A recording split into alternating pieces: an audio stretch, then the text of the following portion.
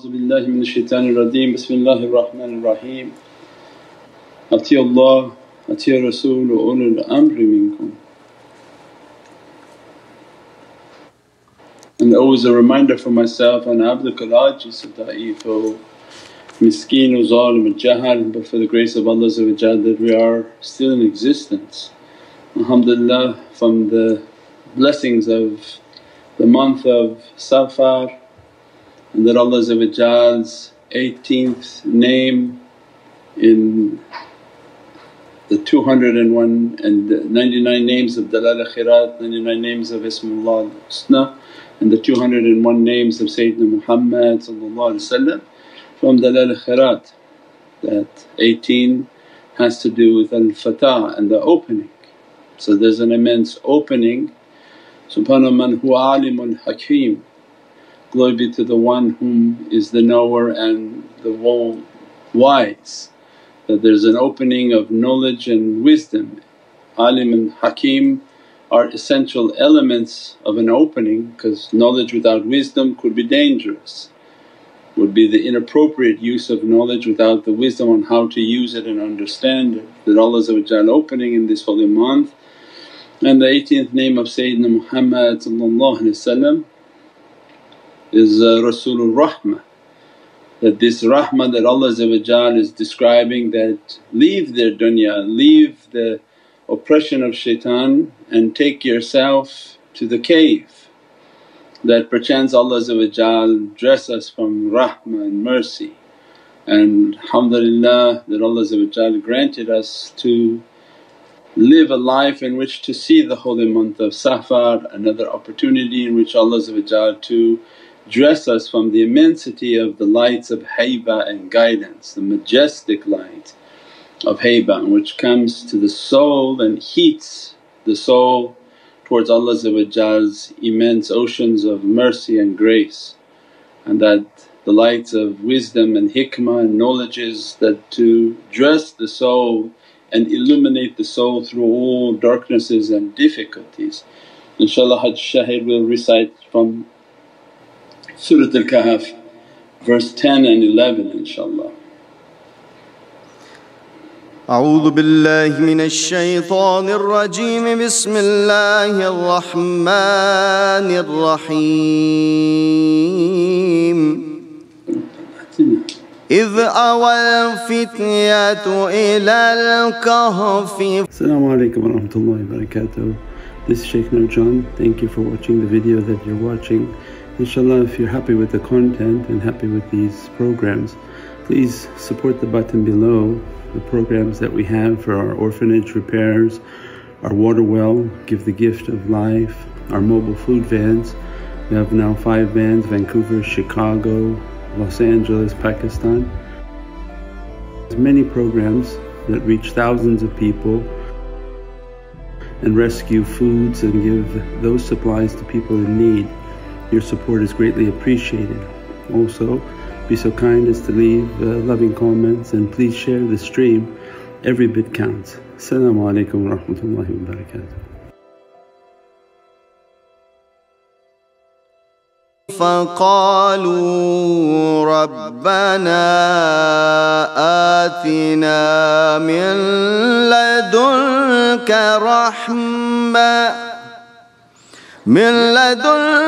رحمة وهيئ لنا من أمرنا رشدا. فضربنا على آذانهم في الكهف سنين عددا ثم بعثناهم لنعلم أي الحزبين أحصى لما لبثوا أمدا. صدق الله العلي العظيم. صدق الله العظيم wa baraka Rasul Kareem. And that when the youths retreated to the cave, and their dua was that, Ya Rabbi, grant us from your presence a rahmah and prepare for us our affairs to be rightly guided.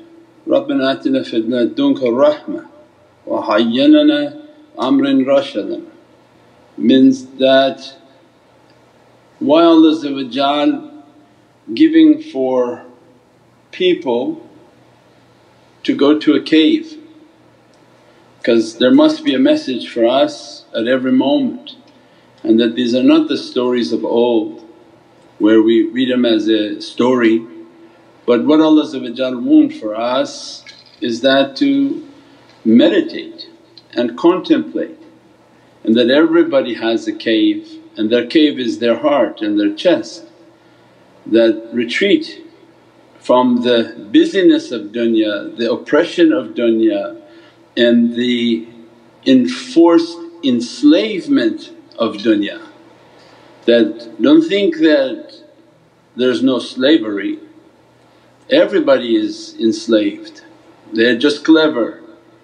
When outright slavery was banned, they decided to create a new type of slavery, an involuntary servitude in which the person is enslaved by finance, enslaved by money, by loans, by credit cards, and these are the unseen chains that bind people, that they feel and they think themselves free, because this is the role of shaitan, is to make them feel that they are free and prosperous, but in reality they are bound by chains that they cannot see, and they are beholden to those whom hold those chains.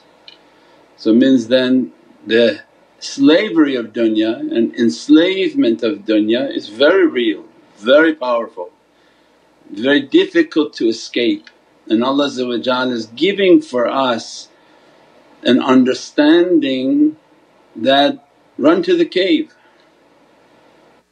because Allah's attributes within the cave is a rahmah, and then to become rushd, that the amr, we want to be from ulul amr, the people whom they follow the command of Allah, and that only in this cave Allah is describing that you have to leave their oppression, leave what shaitan is asking and run to the cave. And in the cave asking that, Ya Rabbi, that guide me, send light and guidance upon me, keep me under your amr and your command to reach to the oceans of realities, the oceans of hayy, the realities of nur and light and knowledges, all of these happening within the cave. So that every moment we have a cave that Allah has given to us, and it's the heart of the insan, and which we described before is the holy Kaaba. That Allah has a Kaaba in Mecca, but Allah has a potential Kaaba in everyone's heart. If they clean their heart, wash and purify their heart, and everything within their chest they wash and purify and circumambulate their inner reality, Allah describes, I'm not on heaven, not on earth, but I'm on the heart of my believer. And that cave is the cave that Allah is asking for us to run to. Means these are the understandings why tariqah uses Surah Kahf as immense importance, because this is a sign of muraqabah and muhasabah. That otherwise if you read it as a story of old, oh this is just a tale, somebody's telling us a tale and we go on with our life, or that the Qur'an is guiding at every moment. And Allah as soon as we hit into this hijab, this tajalli, this emanation of this holy month, Allah is reiterating in this month especially, take a life in which you enter into the cave. Do you first agree that there's an immense oppression, that I'm being enslaved in every direction, there's no way out of it because everybody has to live within the system. As soon as you identify the system, then it's not enslaving you and you're enslaving it. So are you using it for your benefit or are you enslaved by it? And then Allah is reminding for us, and Prophet inspiring within us, is to have a life in which you enter into your cave. And that every rushd, every amr, every command, every maturity, every Rashida we described last night, to become rushd is to be ripened. That when the fruit is growing by moonlight but it's sweetened by sunlight, means that no matter what we're trying to become mature, Allah only within the cave can make somebody to become rushd, to become sweetened and ready, that they have been sweetened by Allah, that they are of a state of perfection by Allah, and that can only be from the people of the cave, and our life is to be from Al-Kahf. So can there somebody be rushd whom never entered into a cave? And when you talk to them about meditation they said, no, there's no meditation, there's no cave in Islam, there's no command from Allah that we're all youths and Allah's not commanding us to enter into a cave, leave what they worship and run into the cave. So Allah is giving all of Surah Al-Kahf is a major daleel for tariqas. And the other devious groups, they actually don't like to talk about Surah Al-Kahf and they have a very warped understanding of Surah Al-Kahf. Oh yeah, that's the surah that gives us a daleel to argue with people. I said, that's not what you should have understood. Surah Al-Kahf is all about manners and etiquettes of how to enter into the cave. And then when we get into the subject of Sayyidina Musa is the manners of dealing with those whom are from the cave. And when Nabi Musa wanted to meet one of them, then Allah begins to teach from Qur'anic manners how to accompany somebody whom has been taught by Allah. So means the entry of the cave Allah is giving us, there is a physical location for every servant that you must enter, you must seek refuge in Allah from the busyness of your world and enter into your cave. And in your home you should make a cave. In their home there should be a space set aside for meditation, for your salah. At the ending of every salah sitting in tafakkur and contemplating, even if just a few minutes after each prayer, to communicate, to connect one's heart and communicate with the Divine, the Presence. And that we make a cave like Ashab al-Kahf in our home, and then we train ourselves to be now from the people of the cave, in which we are continuously running from oppression. When we understood that Allah is giving the understanding of muraqabah by saying a cave, because Allah could just give a different example in any way, but the fact that Allah is giving a symbol of a location, that seek in this location your ability to shelter yourself from all of the badness of the world. And everybody has a location that they should set up within their home, which is their sanctuary, which they have their busy schedule, their busy lives. They have an area in which they change the clothing from their busy world. They shouldn't be praying in the same clothing, they should try to wash when they get home, change their clothing to signify leaving the material world and now entering into the spiritual realm, and that sanctuary of theirs is where they pray, they meditate, they do all of their connections. And that, Ya Rabbi, even if my cave is only but for an hour, a half hour, a few minutes every day, that this is where I'm asking, Ya Rabbi, that you dress me, bless me, that grant me from your amr, grant me from this maturity, grant me from these knowledges, let me to attain a rahmah. How can you attain a rahmah? Means how can you achieve a presence with the presence of Sayyidina Muhammad without tafakkur, without being and entering into that cave of rahmah and mercy. Then Allah gives us now an understanding for the people who want to be from the people of the cave. And so we cast a cover of sleep over their ears within the cave for a number of years.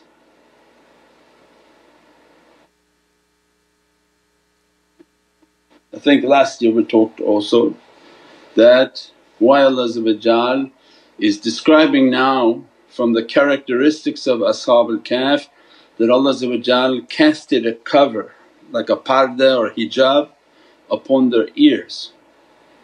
Doesn't it seem like for somebody called sleepers of the cave that Allah would cast something over your eyes? How do you signify sleeping and hearing? So it means there must be a reality within that reality.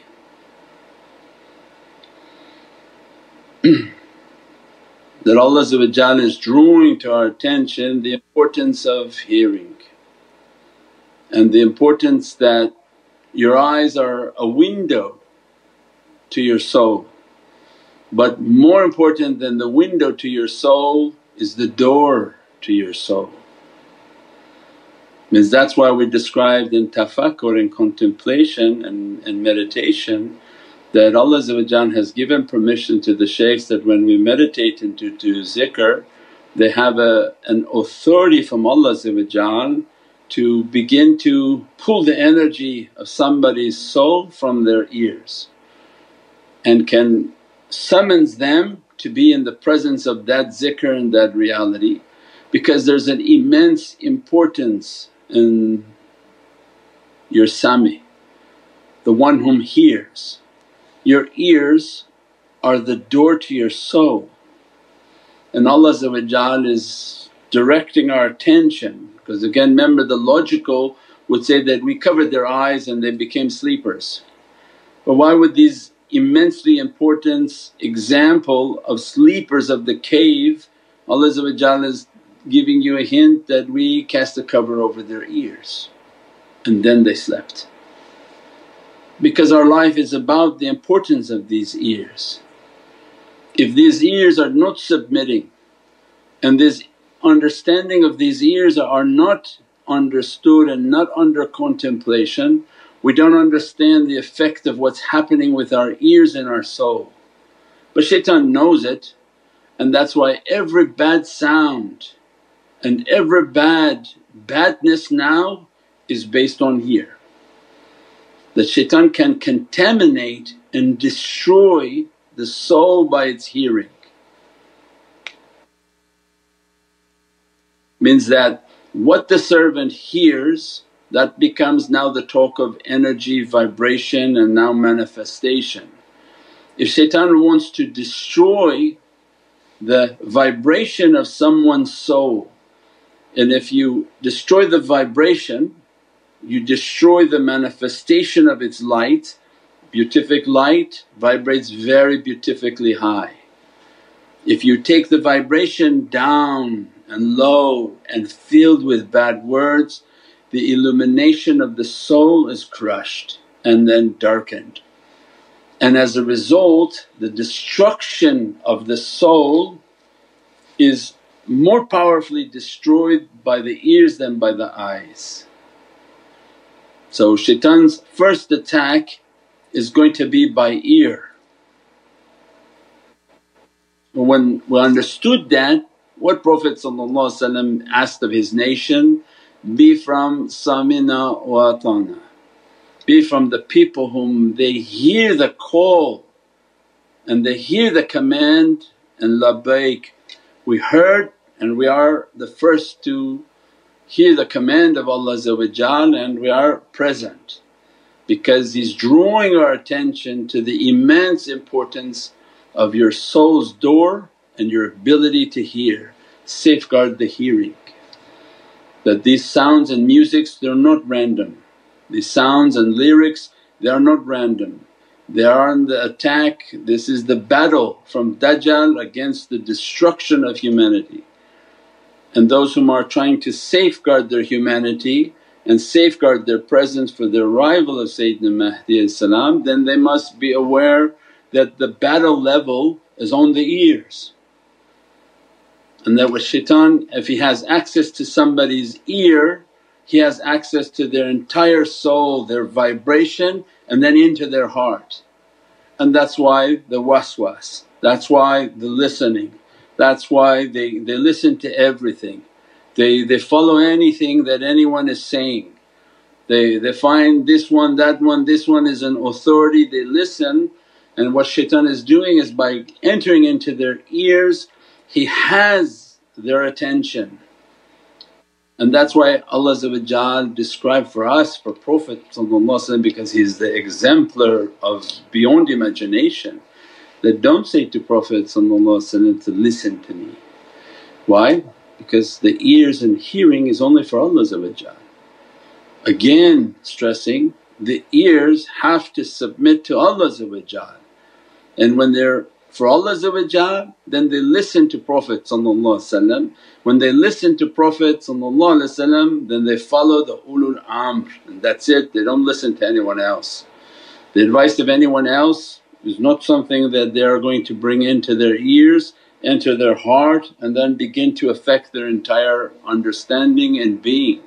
So there's an immense stress on the importance of hearing, and that shaitan is battling for the hearing of insan so that to waswas, to whisper, to guide, to create doubt and to create every form of difficulty. And that Allah is directing for those whom wish to be from Ashab Al-Kahf that you must have trained your hearing. And that's why when we say that our form of meditation, the tariqah form of meditation is never in silence. Your biggest protection for your hearing is to put on salawats. So when you meditate you put on the nasheeds, the naat and salawats, and this is your greatest protection, never silent. So when somebody is asking questions of over analyzing, maybe they're meditating in silence, but there is no silence, there is absolutely no silence. Any void of salawats will be filled by shaitan. As soon as you think you reach a place where you can be silent, you're really not silent, you're sitting alone with shaitan. And as a result shaitan will begin to whisper in your ear every problem of your life. Every issue will begin to come, and that's when you know you're sitting with shaitan. So there is no silence. If the ears can hear reality they would hear the immense praisings of the angels upon Sayyidina Muhammad. Everything from malakut is all salawat on Sayyidina Muhammad, and that is the greatest energy and the greatest protection. So then the people who want to be from the cave, they have to understand those tools, that never put yourself in a place where it's going to be silent, because shaitan is the one who's going to be with you in that silence, keep whispering into you, keep giving you to have doubt, keep having you to overanalyze something. There is nothing like that. So means people whom train, they know that anytime they want to make their connection immediately they play the salawats. Why? Because it's an immense protection, that the shaitans are not going to sit there and whisper while you're listening to salawats, because the salawat is burning them. So when the salawats are playing they have to leave. But as a result of the salawats you're now bringing all of the angelic manifestations around the servant, and as a result of the salawats the angelic reality begins to praise upon Sayyidina Muhammad. Why? Because they can't sit and listen to Prophet's praisings without praising even more beatific. So it brings a tremendous energy, and as a result of that energy they begin to meditate. They see themselves in Medina, they see themselves at Rawza Sharif with their shaykh, and asking them to connect, make the energy to happen, make the connection to happen, make their heart to be connected, do their awrad, do their zikrs. And that's what it's meant by entering the cave and covering the hearing. Because as soon as you cover and understood the importance of the hearing, you understand the ability of shaitan to break the condition of the servant. If Allah had not controlled the hearing, that at any moment when they entered into a trance shaitan would have arise and awakened them through the faculty of their hearing. So anyone who wants to reach a state of perfection and a state of annihilation, they have to begin to train on the importance of hearing. That my ears for Allah, for the love of Sayyidina Muhammad and for the teaching of ulul amr, the awliya, and that my ears and my understanding and knowledge only from those sources that are encrypted and beatific energies to enter into my guidance and enter into affect my heart. And every time I sit to do of anything of a spiritual nature, it's in the praisings and salawat of Sayyidina Muhammad, and then they begin to make their connection, they make all their understanding, and every light and every dress and every blessing to come upon them. And when the servant understands the importance of that, they understand with that same praisings and they meditate and contemplate, that energy can begin to pull their soul out of their body. The one who wants to leave their body will be leaving it by the power of the salawats. Once they begin to train themselves, because if they don't know the armory, imagine then the amount of danger somebody could run into, that they sit and then in the silence shaitan is playing with them, is talking to them, is whispering to them. How would Allah open an energy for that person to leave their body, to enter into a state of death? Everything has to be exactly the way the heavenly security has lined the situation to be. They train with that energy, they train with the salawats. When these beatific and angelic realities come, their soul departs from the body like Mawlana would describe like a hair in ghee. The state of death for pious people, because their meditation is a state of death, as if to take a hair out of a liquid butter, just flows right out. Because of the love of their salawats, the love of Prophet immediately they feel themselves always leaving their body. And because that's a safe environment, because all the angelic reality and all the beatific energies, if the student is not understanding that, how could then anything open? Where they would open themselves into a dangerous environment and dangerous energies. And that has immense importance.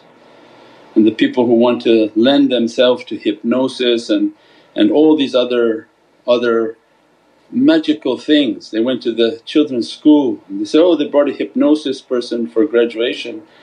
And alhamdulillah, I talked to the kids before about that and I said that, don't ever do those things, because the only reason that works is a break of your awzu. And he said, yeah, I asked the guy who was doing that. He said, do you think your hypnosis works if I don't let you? He said, no. You have to be willing to allow them to hypnotize you. It means you broke your contract with the awzu. But it gave a much deeper understanding that if you let somebody to take control of your ears, they can take control of your entire being. And that's the danger of those people whom are trained in that. That, I want you to be hypnotized, you say, okay, now I want you to listen to my voice. It means you've already broken the awzu, you've given this person the ability to enter into your soul's controls, and they have the ability to begin to suggest and plant suggestions and do all sorts of mischievous activities. Not saying that they all are, but it's against the principles of these protections and these practices. Because we understood the importance of ears. You don't give your ears to anyone, and definitely not to play with and say, do you mind if I practice on you to do these things? Say, no, of course I'm not allowing you to do such a thing, nor am I ever accepting that. And that way their type of practices could never affect a person whom does not allow it. Means in your life, and this has a tremendous importance of what's happening now, you're not to be a malleable person. I don't know if that's the correct English, but you're not somebody who's supposed to be a Play-Doh in which anyone can mold you into what they want you to be, because you allow yourself to listen to everything and everyone. And the danger that children and youth are having, and we've given a talk about the blind leading the blind. Everybody now because of social media is taking advice from everyone. The kids go to school and they take advice from everyone and they're giving their ear to everyone. This friend said that, my friend said this friend, and they grow up with the same concept that 20 people are telling them what to do and what to be and how to be in this world and in this life. And that's now the danger of humanity, that's the danger of what's happening, that it's affecting the soul, it's affecting their guidance system, it affects in their entire coordinates. And the most difficult aspect of growing up in today's day and age is that I don't want to listen to anyone, but you are bombarded by every type of social media, every type of what we called before influencers. They're meant to influence people, 99% of them to influence towards Satan, because they're not working for Allah, they're influencing towards satanic understandings and satanic energies. When we understood that, then we understand why there's a war over the ears. There's a war on earth right now for the ears of humanity. Once you gain the ears of humanity, the next contamination will be the eyes. But first they want to break down the door. So the door for the soul, because they're not interested in your physical body, they're interested in the soul, that which is precious to Allah.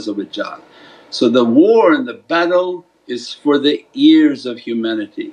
When they gain the ears of humanity, then they'll go after the eyes. So then the safeguard, we see it by satanic influence, that should encourage the believers that this is very real. Look how much shaitan pays his influencers, how many people go 200,000 people to a concert, 100,000 people to a concert, because these are very high priests. They have the ability to destroy and break down the doors of many souls. Don't think they're something small, shaitan is paying them hundreds of millions of dollars for the damage that they do. So imagine then what type of difficulty Allah going to put upon these people for the destruction of what they've done to humanity. But because you can see the negative, by the law of opposite we should understand the positive. There is an immense battle, look what Shaykh is saying, look at how they're battling for the ears of humanity. As a result, the guided and safe one is the one whom understood and begins to safeguard their ears, clean their ears, perfect their ears, and that they listen to their salawats. As soon as they listen to their salawats, they're now trying to make a connection with the shaykhs, with the energy, and to connect to hear their soul and their inner guidance and their inner coordinates.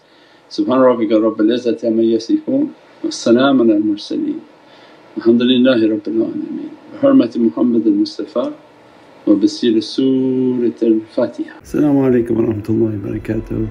This is Shaykh Nurjan. Thank you for watching the video that you're watching. Inshallah, if you're happy with the content and happy with these programs, please support the button below, the programs that we have for our orphanage repairs, our water well, Give the Gift of Life, our mobile food vans. We have now 5 vans, Vancouver, Chicago, Los Angeles, Pakistan. There's many programs that reach thousands of people and rescue foods and give those supplies to people in need. Your support is greatly appreciated. Also, be so kind as to leave loving comments and please share the stream. Every bit counts. As-salamu alaykum wa rahmatullahi wa barakatuh.